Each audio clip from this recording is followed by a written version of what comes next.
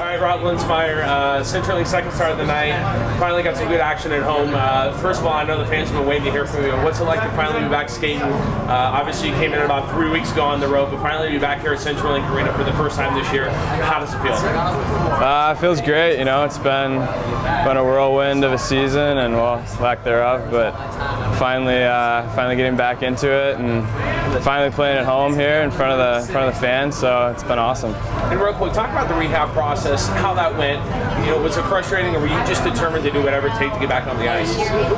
Yeah, I mean, you're obviously trying to do everything you can to get back on the ice, and just putting in with Brett, the physical therapist, and Tom and all the guys, just sort of taking it one step at a time. Sorry about that. Obviously, guys are.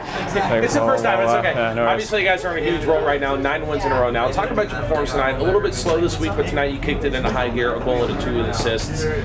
Just talk about how you felt tonight and how the team gelled and how that win came about.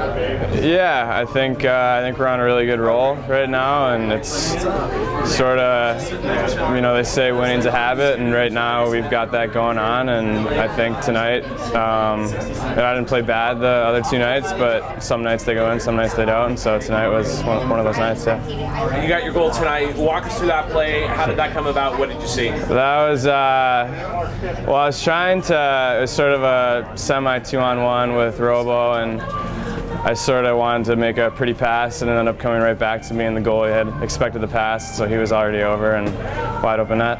And speaking of the pretty pass, just a few minutes later, you guys combined again on probably one of the prettiest plays, ended up being the play of the night.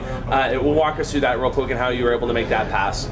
Well, that was another pass that I tried to make that didn't go through, but that time I picked it up with my foot, and again, they were sort of out of position, expecting the pass to go through, and so I sort of knew that he would be on the back door and just slid it over.